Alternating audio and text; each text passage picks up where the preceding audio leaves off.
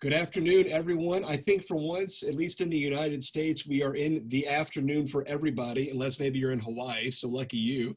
And maybe unluckiest among all is Anne Vandenhoeck, who has very kindly agreed to join us from her spot way across the pond where it is now 10 p.m. at night. Anne is a chaplain researcher, a professor theology, so wearing lots of different hats that she takes on and off at various times. So thank you very much for joining us, Anne, and spending some valuable time with us. You're welcome. Glad to be here, although indeed it is 10 p.m. at night. And we are very, very grateful for that. Let me start by asking, you are in a very different setting from most of the people that are watching this webinar. How did you end up doing the work that you're doing? The work that I'm doing now as a researcher / professor? Yes. Okay. All right. Well, I started out as a chaplain and still have a vocation for that profession. And I worked for about 14 years in chaplaincy. I did my CP in San Francisco in UCSF, and I did some research, and I was the chaplain on the cardiac floors in Barnes Jewish Hospital in St. Louis, Missouri for about a year, if I remember well. And then after 14 years of chaplaincy, I did my PhD on outcome-oriented chaplaincy in 2007.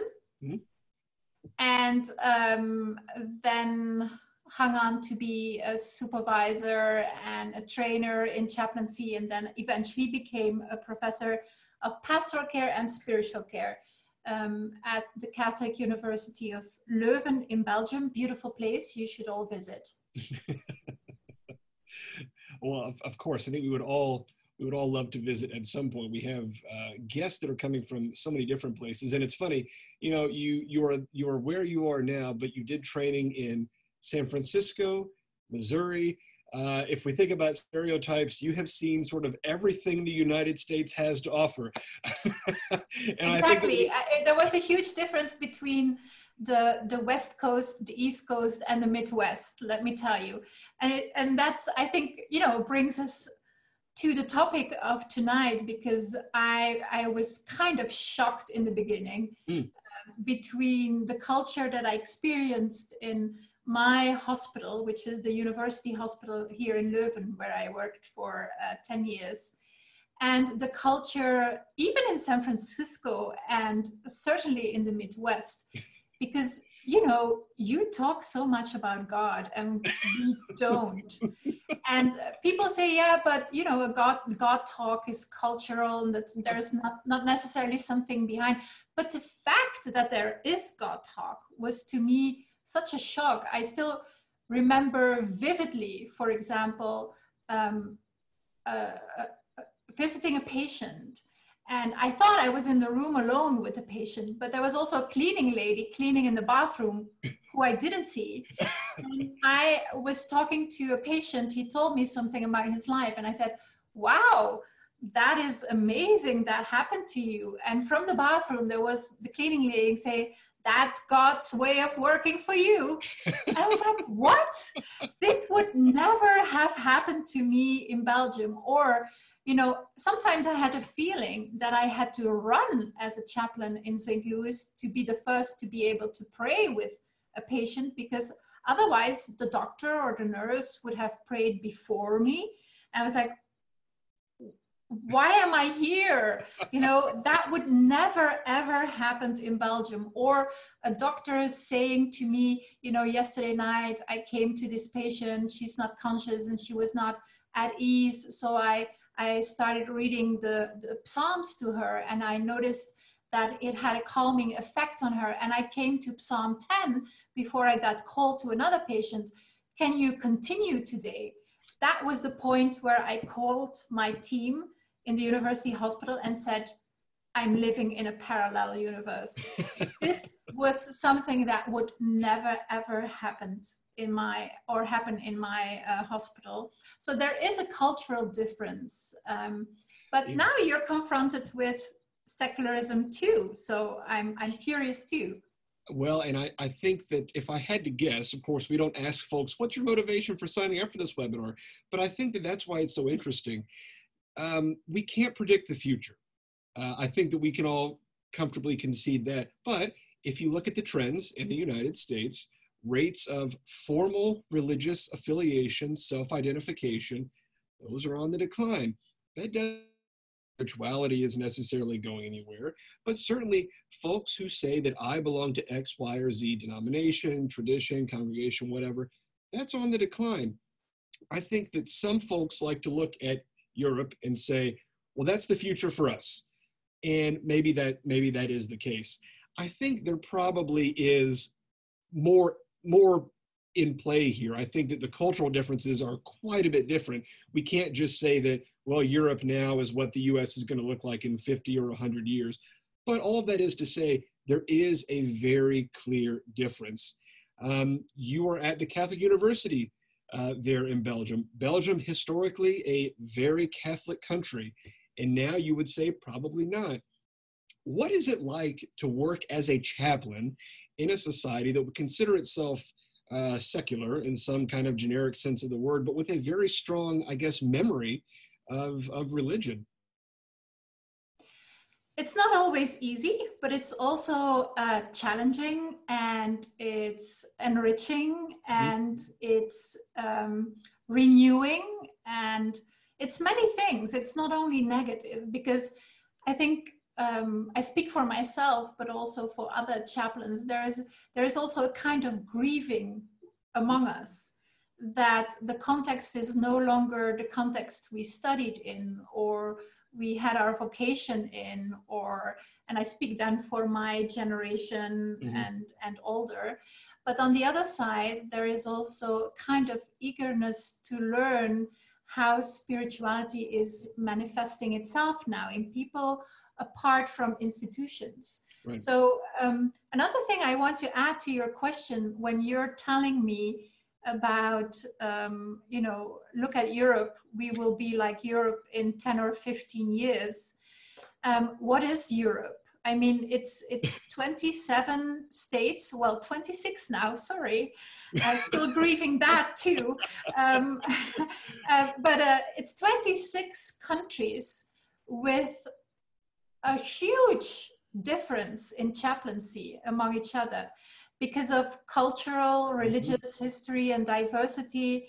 There are huge differences among the countries. So, and still also regarding secularism. So it's you can't say like Europe is secularized in the same way. No, I think sometimes I get upset when people from the Netherlands, for example, say, well, you be like us in 5 years. And I'm like, no, we'll not be like you. We'll do it in our own way because we have a different culture and a different history, and we have different ways of expressing ourselves.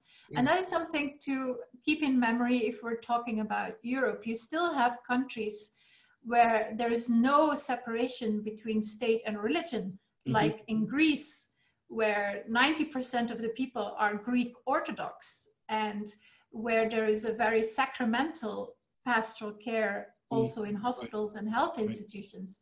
And then you have countries like the Czech Republic, for example, which is so secularized, where the number of people who still believe in God is so small.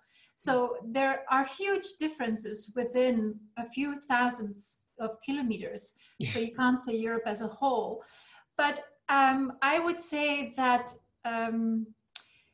if I could reflect a little bit on how does it make a difference to chaplains and to their work, I would say it doesn't and it does.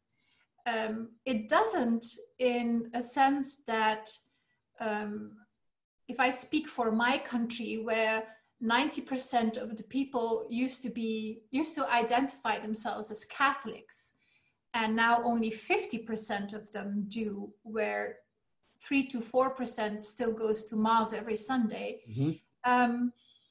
then when 90% of the people were Catholic, then you could, as a chaplain, visit 10 people and maybe 4 or 5 of them were culture Catholics, because there was a huge peer pressure to be Catholic. Yep. And everything was organized from, you know, the cradle to the grave through the Catholic Church.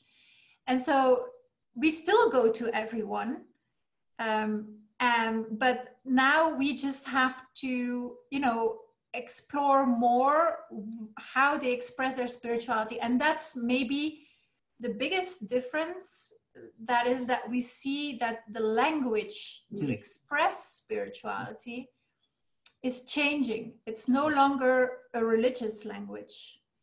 It's no longer even an overtly spiritual language. It's different in a sense that it pops up now and then in different concepts. For example, let me give you an example. We have legalized euthanasia in Belgium. So if people have experienced meaninglessness in life when they are ill, and they're severely ill, and they experience meaninglessness, whether they are mentally or physically ill, they will talk about euthanasia. They will say, I'm considering euthanasia, this has to stop. I don't want to be dependent on others. I don't think my life is worth living anymore. I want to die with dignity. And they start to talk about euthanasia. We have a term, even a name for that. We call it euthanasia talk. And euthanasia talk becomes an expression of verbalizing spiritual pain and meaninglessness. It doesn't mean that you want to ask for euthanasia. It doesn't mean that you want to proceed with the procedure of euthanasia. It's the only language some people have at this point to say that they're suffering on an existential or a spiritual level.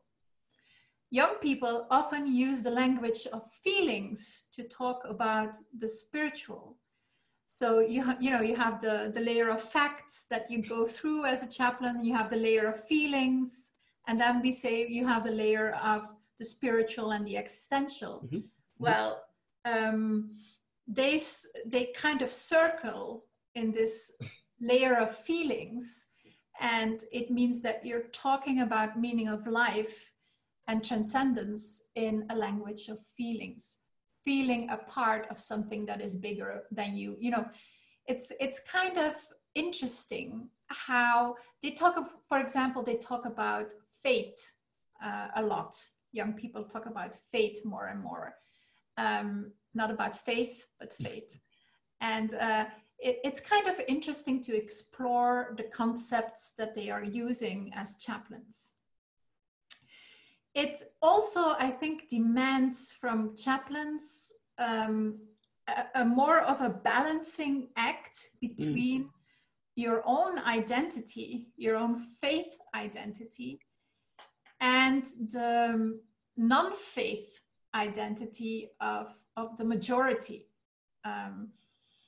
which has its advantages and its disadvantages. It's not always easy to be in the midst of a tension, but I think it's the most fruitful place to be, because it gives you the tools to search for new ways of expressing meaning. And it also gives you the language that you can offer others to express what they are feeling regarding spirituality. Right. The issue of language, I think, is so it's so pressing even for us, because for a variety of reasons in the American context, we hear all the time that even the word chaplain is so highly loaded that it brings up a barrier in many cases. For a hospital chaplain to come to the room and introduce themselves as the chaplain, lots of folks say no, because in their mind, a chaplain is someone who's going to read the Psalms to them or offer them communion or want to pray over them or whatever. And of course, professional chaplains are not going to do that, but we still have the language barrier there. Given everything that you just said about cultural identification with religion, engagement with spirituality on a level of feeling and existentialism, how have you seen chaplaincy as an institution adapt in your setting?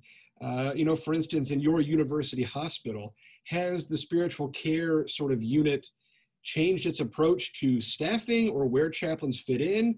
Presumably, 50 years ago, the chaplains would have been a regular part of the hospital that just kind of moved around like anybody else. But my impression is that maybe it's not the same today, but I don't know that.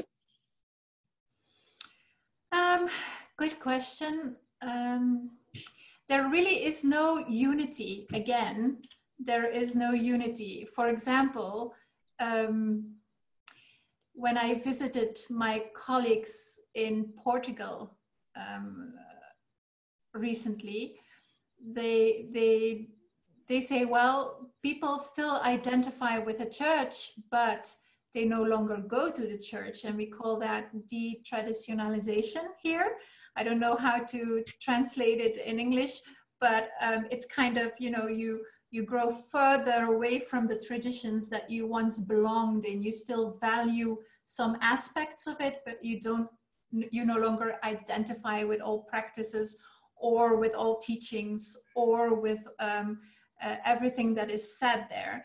And they didn't know very well how to deal with it. And they didn't change anything. It's still priests and religious visiting and a sacramental pastoral care, but it is changing. Whereas in the Netherlands, for example, I think the clearest impact there is the fact that they hire chaplains who themselves no longer have a specific tradition. So they don't have, they're not humanist chaplains, they're not Buddhist chaplains, they're not Pandits, they're not Muslim chaplains, they're not Christian chaplains. They are no longer identifying with one specific religious tradition. They're not a majority, but they do exist, and they mostly have a previous different master degree in something else, and then they follow a 1-year training, which is a generalist spiritual care kind of training, and then they are hired. There are advantages and disadvantages to that, in a sense that I think that one of the advantages is that you can say, well, they represent part of the population who does the same.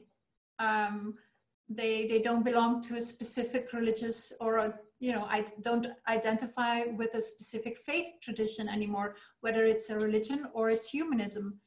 But the disadvantage to me is then, what is your identity? Because sometimes your identity is something that the patient is using as a mirror, as a stepping stone, as a confrontation, as a identification. So there's the whole question surrounding that. In our university hospital, it didn't change the staffing, but it does change the way the chaplains are working. For example, in the pediatrics, I think pediatrics is one of the examples for that. If we go individually to rooms and introduce ourselves to parents and children, then the experience is that it takes much longer to go across, this is what we do, it's spiritual care. We're not here to convert you to represent a specific faith tradition that we want to push in your face. Right. So it takes longer, whereas they organize an event where children and parents are participating, the visits afterwards are going much easier and they go deeper sooner. For example, there is an event called Light a Candle, where everyone can light a candle for themselves or for someone else in the hospital. And hundreds of people do that. When that event is organized and the chaplains organize that, then afterwards, when the chaplain visits, it's like there is no threshold anymore, and they can go directly to, we're here for spiritual care. Right. That's a peculiar event. On the other hand, it helps that chaplains are open to do rituals that can go from very strict to what the faith tradition is saying to we know that you're no longer part of a religious tradition, but we want to support you with a ritual in your saying goodbye. So, you know, what do you need for that ritual without, I think, selling yourself or becoming a chameleon? Because when, you know, I think integrity and authenticity are very important in chaplaincy, because it is important in spirituality. Whatever spirituality that you have, your spirituality stands or falls with authenticity and integrity. So that, you know, that needs to be still the core. They will, I think what's most important, and then I'll finish and let you ask another question. No. What is also very important is, I think, that in personal conversations, in one-to-one conversations, it is sometimes about offering language. It is about searching for where is your spirituality, much more than we used to do. Yeah. It's interesting that you mentioned this question of integrity, and I'm sorry it's gotten dark on me. The lights have automatically turned off, so time to go home, Michael. Yeah, it's not even 5 o'clock yet. The question of integrity is so interesting because even as we're looking at declining rates of religious affiliation in the U.S., still, of course, most chaplains are going to identify with some specific tradition, and I don't know the exact breakdown of what the general profession looks like, but they are coming out of a religious tradition, working with a very diverse community of patients, clients, in whatever setting they're in. To my knowledge, if we think about chaplains who would identify as humanists, there aren't that many training opportunities or education opportunities for those folks here in the US. So in almost every instance, even if you were working with someone who would describe themselves as secular or a humanist or non-religious or whatever, the chaplain themselves is going to be from some sort of tradition. From what, you know, I know I've just said we can't compare where you are with the United States in any meaningful way, but from your experience, what is sort of some sort of guideline or you know, rules to keep in mind for how to engage with these audiences that are growing, but maybe chaplains have not been trained to work with in their time in seminary or whatever? Very true. I think there are several levels. First of all, I think for your personal integrity and authenticity, you need to do some inner spiritual and theological work if you're from a faith tradition, if you belong to a faith tradition. And for me, what was very important is the theology that God is present in all things and in everyone. So for me, that helped as a chaplain from a particular religious tradition to open myself for people who say they are secular, don't believe in God, and so on. Not that I want to label them as, you know, what Karel Rahner said. hidden faithful or something. I don't know how to translate it in English, but I don't want to label them as Christians and they don't know that they're Christians. That's what I meant. Right. No, but what I do believe is that even if they don't believe in God, that they are important to God. Therefore, they are important to me. Just the way they are. So I respect them. That means also that maybe sometimes on a practical level, I can't help them. I can't support them. Because they might ask something from me that I can't give them, or they don't want something from me that I'm knowingly or unknowingly giving them. So it's all about boundaries also. Yeah. But I think that as you said before, it's not because you say you're secular or you don't believe in God that the attention for meaning of life has gone. If that is gone, then I would be afraid.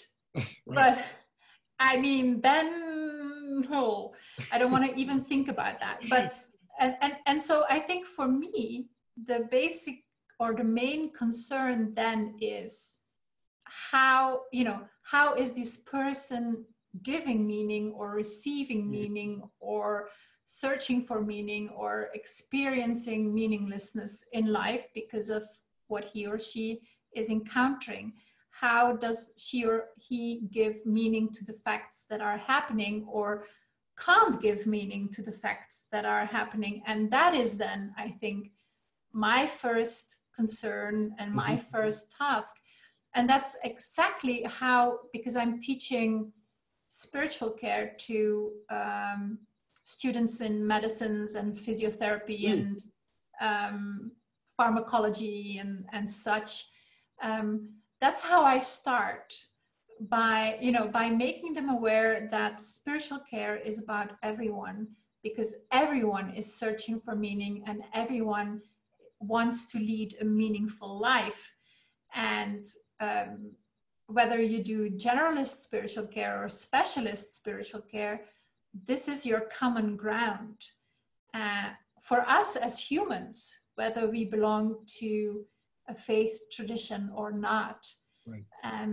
And so this would be my approach, the meaning of life, and see how a person is expressing that. Oh, that's my cat. He's hungry. And he's very verbal, but it's okay. Who doesn't like a late night snack? I know I do. What you mentioned about the integrity of the chaplain, and sometimes you're in these situations where you feel like you cannot give a patient what they are asking for. This is a growing field of research I know, at least in the US, of moral distress among chaplains. On the one hand, the urge to do whatever it is that the patient needs, but on the other hand, feeling that, my framework would not permit me to do that in good conscience, which creates a real problem. That is a growing field of research, but there are also many other areas in which chaplaincy research is growing. And so this gives us a nice segue. How did you end up doing this? Chaplaincy research, of course, has been around for a long time, but only fairly recently has it really exploded in productivity and people who would identify themselves as researchers. So how did you end up doing this? Because I was curious. And I think that's the best reason to start research. I always wanted to explore more, learn more, and that's the best way to start doing it. And I remember starting in St. Louis, and Art Lucas, who was the head chaplain then, said, well, I will give you some patient floors, but what do you want to do next to it? You can, train people, or you can do some research, or you can, do some digging into the team, work with the CPE. And I was like, what? And whatever I thought of next days was always turning out to be research. So that's that's what I did. But I also found that doing research is just helping future generations of chaplaincy, and also this generation of chaplains, because there is a tremendous need, again, for a language about what we do. And I'm not saying that everything can be measured. I think, yeah, I mean, and the same goes for nursing and for doctors. They can't measure everything either. So it's not about the measuring for me necessarily. It's about being informed enough by what we have in common and what we all do to provide the best possible spiritual care.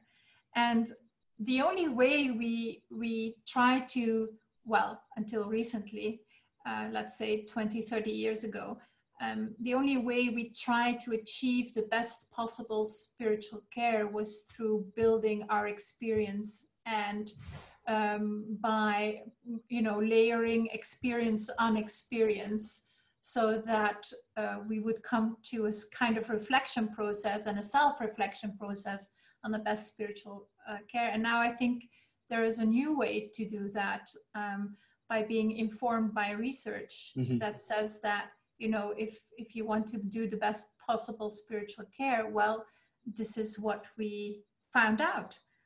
And you can be inspired by it in your spiritual care practice. When you mentioned that with all of the areas of medicine, physical, spiritual, you can't measure everything. And what I immediately thought of was, I'm sure there is a version of it where you are, doctor's examination room, there's that little thing on the wall. It is a 1 to 10 scale with smiley faces, transitioning to frowny faces. How much pain are you in? 0 is none, 10 is, you know, the face is crying, but you'd be on the ground writhing in pain. There's no version of that for spirituality. You can't, a chaplain can't come in and you say, well, I'm at about a 6 on the spiritual pains. I mean, I guess you could, but who knows what that actually means. With that in mind, though, what is a chaplaincy outcome if we can't measure it? And of course, I know this is an enormous debate within the research community, so I'm not trying to jump in the middle of that. That would be deadly. But if we can't quantify everything, then what do chaplaincy outcomes, what does that phrase even mean? Yeah, well, I think that we have to be aware that we are not divided in 4 parts.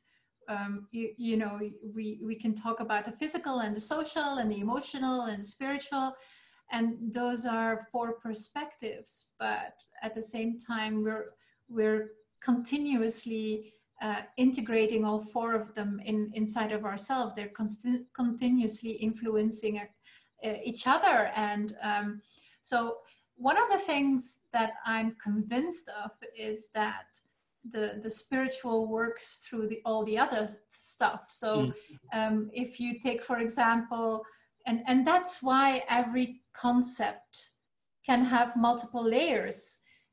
So if you, for example, say, well, chaplaincy has an effect on anxiety, I do believe that. But I also do believe that a psychologist can have an effect on anxiety, or a nurse, or a doctor. So what is specific about chaplaincy then? I think it's not only one factor, but it's a multitude of factors. It's also your identity. It's the way you give attention. It's you know, it's a multitude of things. The fact that you're really listening to that aspect of life and not something else necessarily. You're digging for that aspect. It can be a multitude of things, and we will always, you know, fail in giving the whole picture, but nobody will. So that's no reason to not try. I think that we're on a good path. We will make errors, we will fail, but we will also learn and continue. That being said, there's something else that I forgot to say, Michael, if I may. Of course. I forgot something, and I just, when you said, you know, when people say they're secular and people say they don't believe in God, from our experience here, it's worth exploring that.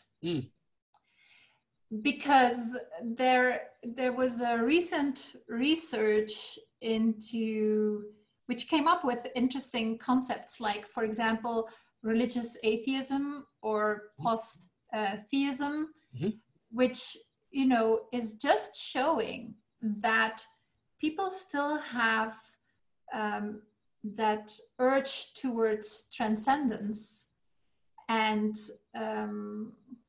still connect themselves in a transcendent way, but are no longer filling that in with a personal God. Right. So what we see here, for example, and I mean with here, I mean Western Europe. So that's 3 to 4 countries, right? That we see that indeed the personal God of the 3 main religions, Islam, Christianity, and Judaism, that the personal connotation of a personal God is losing ground, and that the name God stays, but it's no longer filled in. It's filled in with the experience of the transcendent, for which they don't always find words. But I think that's how they see it. They feel part of a wholeness that they call God, and it calls them to responsibility for others and for the earth. But it's no longer a father who is in heaven. Right. Yes. Well, So that's what I wanted to say. If anything is sort of similar to what we're experiencing here, that is surely it. Plenty of people would say exactly what you just did. This notion of a personal God does not obtain for lots of folks, or God at all, but they do feel this sense of transcendence and responsibility, certainly beyond themselves. As we're talking about research here, and I just mentioned outcomes, and asking you how you got into research, tell us a little bit about what your research agenda looks like, what interests you now, and what you hope the research field produces in the next, in the foreseeable future. I'm currently, because with the European Network for Healthcare Chaplains, I was a coordinator of that until 2016. And then afterwards, we decided to found a research institute for chaplains in healthcare, which is called ERIC, the European Research Institute for Healthcare Chaplaincy. And I'm currently chairing that, and we received a grant 2 years ago, or is it, 2.5 years ago, for doing the prompt spiritual care in several European countries. So my research agenda is predominantly doing that. And it's very interesting. We cooperate with Austin Snowden, who is a professor in Edinburgh in Scotland, in Napier University, and he helps us with the statistics of it all.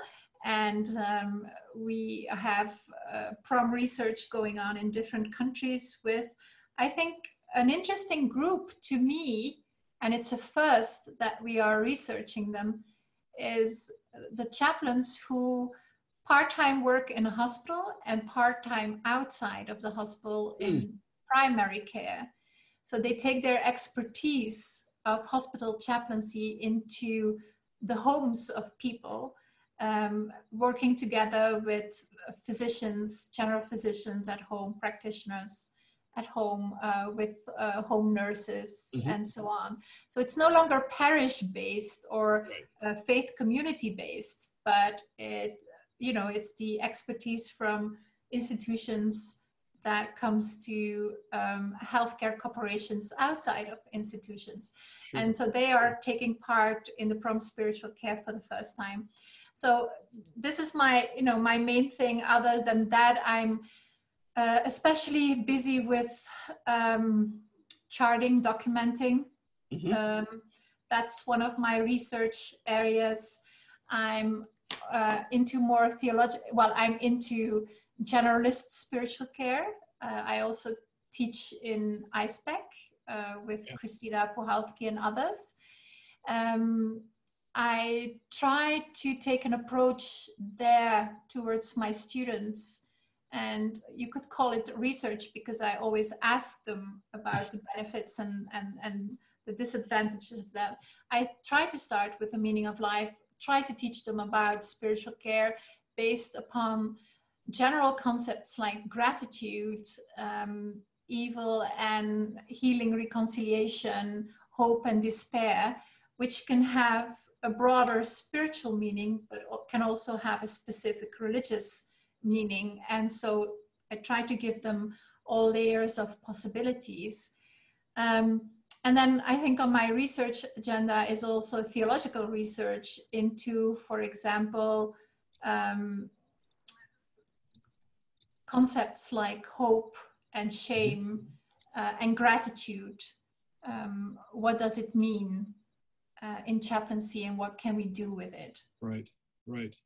Well, you mentioned your theological research, and it brings me back to this question that came up a couple of minutes ago as you were talking, and that is that in the United States we know that there are growing numbers of places where chaplains can go and receive training as chaplains as part of their formal education.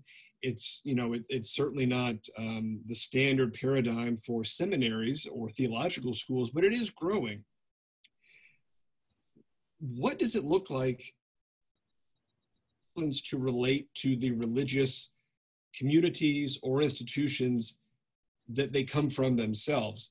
I'm really interested in the relationship between chaplains and and their own congregations or other clergy within their tradition. I'm very interested to know how they fit in to that broader community. What is it like where you are? Are chaplains understood to be sort of for those that are clergy, are they the same as folks that are working in a congregation, or is it a totally different world?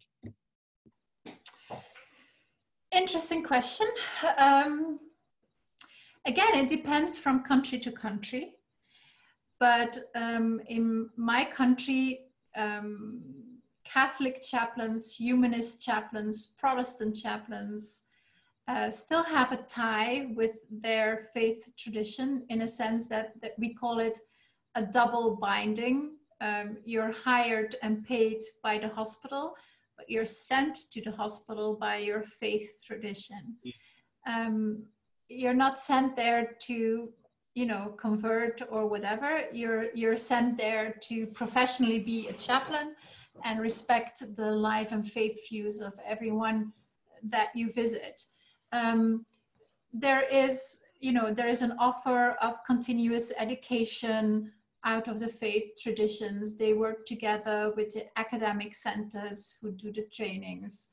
There is supervision, intervision that is offered by the faith traditions. So there is still a pretty close tie, but also, it's not always easy, but yeah, but is it different than, for example, people who live in who work in congregations? Yes, it is. It's less controlled. Sometimes it's less affirmed too. So with one goes the other. Although we had Catholic chaplains now had a very good letter from the bishops. So that's always a bonus. I'm very happy with it. But around euthanasia, no less. But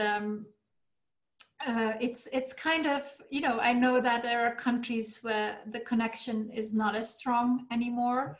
And there are countries where the connection is even stronger. So it's there is a lot of understanding, I think, from both sides about each other's position, and on some levels there is not. Sure, of course. Yeah. Of course. I think it's pretty much the same.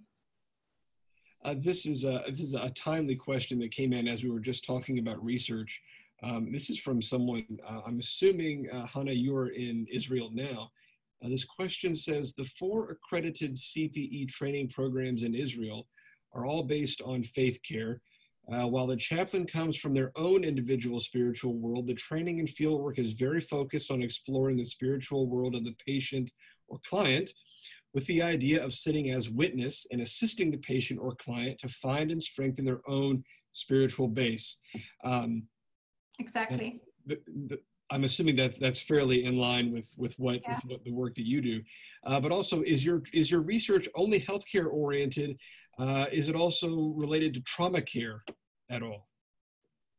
Oh, well, maybe not the trauma that she's expecting. I have a few research projects going on with students about post-traumatic care, but then in situations of refugee camps and situations of post-war situations. Sure.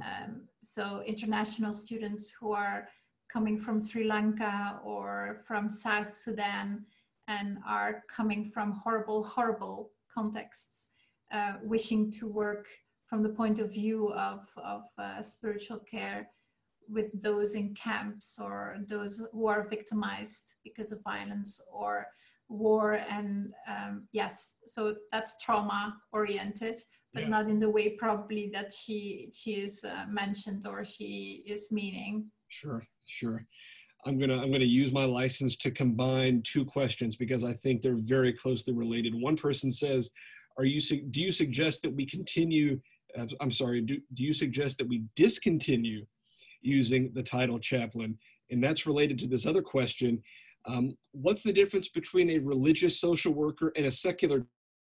Or the version that I usually ask is, what does a chaplain do that a social worker doesn't or can't? Mm-hmm. And I think that the answer that you would give is different from an answer that an American would give. So I'm very curious to know. I don't know about that. Well, we'll see. But yes, I do prefer the name spiritual caregiver above chaplain. And in my country, we chose for the name spiritual caregiver because that could include spiritual caregivers from all faith traditions, also humanist traditions, because they are uncomfortable with the term chaplain, though there are humanists who happily use the term humanist chaplain. It also depends on who the person is, but I can understand that very much.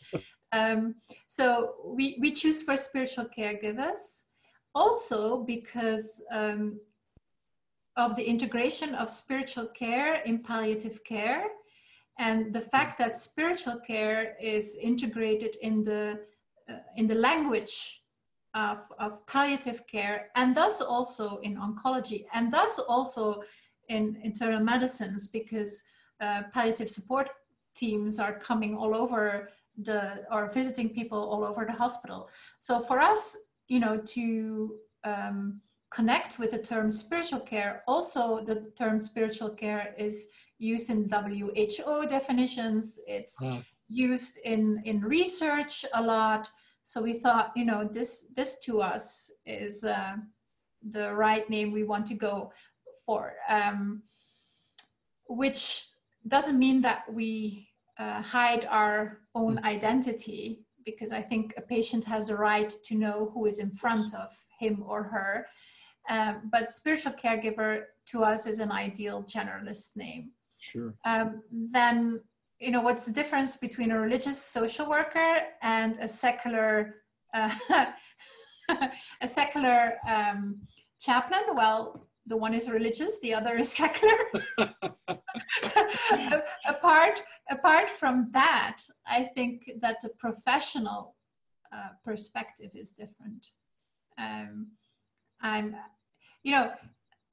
I can call myself a generalist social worker and a generalist nurse and a generalist doctor and a generalist physiotherapy, in a sense that if I enter a room and a patient is lying down, is coughing so hard, that then I need to know that what I need to do first is relieve on the physical level and not start a conversation about the spiritual, right? So, but my main point of view and my main competencies and my main antenna goes towards that spiritual dimension. Sure. And that's not the case for the social worker. The social worker, the psychologist, it's like a house with many rooms.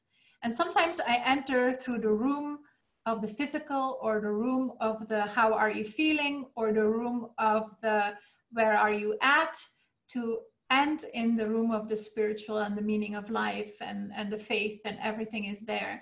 And sometimes a psychologist or a social worker will enter through the house through the room of the spiritual, but needs to end up somewhere else.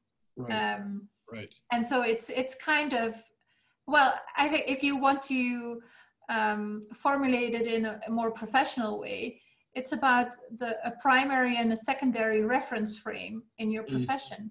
My primary reference frame is faith, spiritual, meaning of life. That's my primary reference frame. My secondary reference frame might be a more psychological one or a more social one, depending on my previous training or my interest. But you can't say that the primary reference frame of a psychologist or a social worker is spiritual care. Sure, sure. Well, and related to this notion of role and what it is that you actually do with a patient, this question is great because it's, I think within, we're speaking both of us out of the Catholic tradition, so it's going to be, this is a familiar question, but what is the difference between a spiritual caregiver and a spiritual director in terms of the methods that are used in spiritual care? And of course, I think that maybe that's more appropriate for longer relationships of care. Still, in either case, what's the difference? Yeah. Well, I think there are some differences in a sense that the method used in spiritual direction is different than the one used in spiritual care. And also, indeed, I think spiritual direction is a much longer trajectory that you need to go and it's also within a certain faith tradition that you do this, where a patient is identifying clearly with a certain faith tradition, and you use all the tools of that faith tradition to help discover the patient, how God is present in his or her life, and how to discern what God wants from you in your life, what's God calling for you. While I think with a patient, it's always related to one particular time of suffering. Sure. And you encounter patients in the midst of suffering, where there is meaning taken away, and it becomes difficult to see meaning in life. It often becomes different to see traces of God in life. So it's a totally different context that you're working in, and mostly for many of us, at least, right. If you're working in acute hospitals, it's a very short period of time, right, to go to the essence of what is happening there because of the circumstances. So I think, in a sense that, yes, you are a guide in one way, you are a barrier or a carrier of stories. You are someone who tries to seek together with the patient where the holy and the sacred is in his or her life. But I think the context, the method, and the time frame is very different. Sure, sure. As we get to the top of the hour here, where it is very late for you, I don't want to go over certainly, but taking into account the vast, the variety of settings that you have worked in some ways you have seen it all.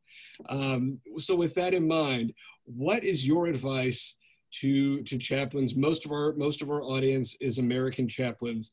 From your standpoint, what do they need to know to provide the best spiritual care? Well, first of all, I want to say you haven't seen me on my best. I mean, normally I look better than this in the morning, but nevertheless, apart from that, there are two things that I want to say. First of all, I want to say that the best job in the world is chaplaincy, and I have a tremendous respect and admiration for everyone who does it day in, day out. I would advise you to regularly take a breath and see what the amount of suffering is doing to you. And that's I really mean that. And second of all, to provide the best possible spiritual care is first of all to continue to educate yourself, read, listen, hear, see that chaplaincy is done all over the world, learn from that, broaden your horizon. It's one of my favorite theological books of all times, Widening the Horizons. The title is very inspiring, by Charles Gherkin.